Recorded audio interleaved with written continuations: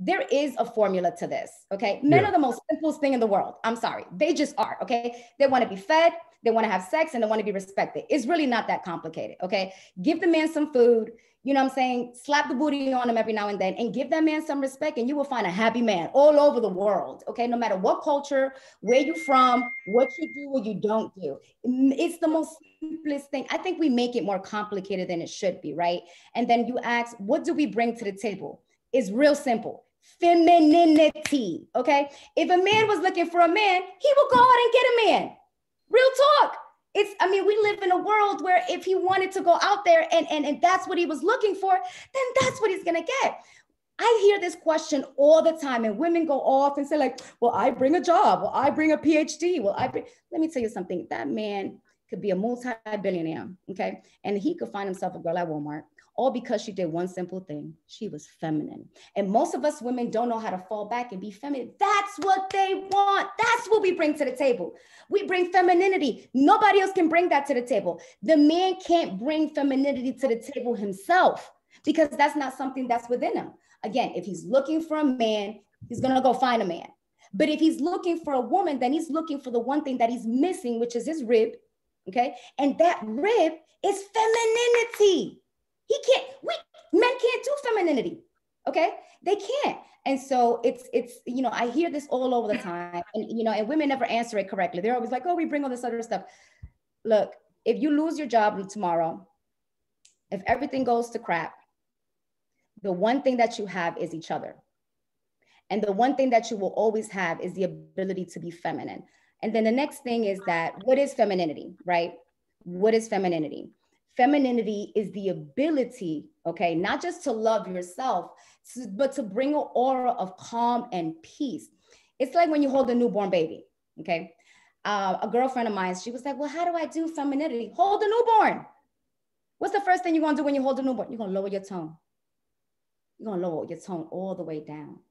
Now, that doesn't mean that we are some type of, you know, stepping rag because we lower our tone, but when you lower and you whisper, it is the most sexiest thing.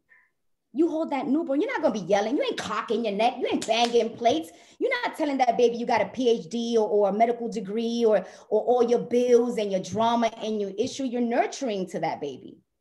You're loving to that baby. And so that's, you know, I just wanted to put that out there because I think that as women, we are looking more and more and more dumb because we're not answering the very thing that we give that nobody else can bring. Femininity.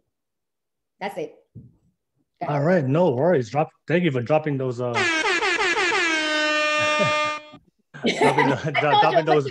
Funky. I'm gonna keep it real. I'm gonna keep it 100. Hey, that's what we do. That's what I love. I don't have that many people following me just because of, you know, because I keep it honest, right? I keep it honest. And my sons, like I said, I have 6 boys, and they're masculine. They have masculinity, and so what are they seeking? They're seeking femininity. When they're going out into the dating world, that's what they're looking for. They're looking for a confident woman, so they're making sure that they're looking at him. You know, that eye contact is sexy. They'll be like, oh, okay.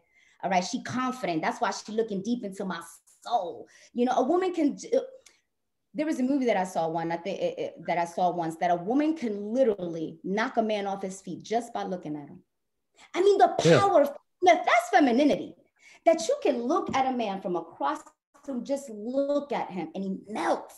That is memoirs of a geisha. Memoirs of a geisha. Thank you. I totally forgot. There are studies that show that, you know, if a woman has more than 3, 4, 5 seconds of eye contact to a man, that she's interested. She's interested. She's interested.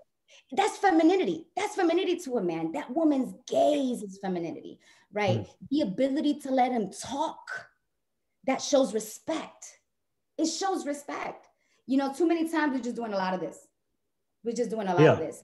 And relationships are more simple than what we make them out to be. And I think that that's what it is. We have all these other, it's really not that hard. Tell me what you want.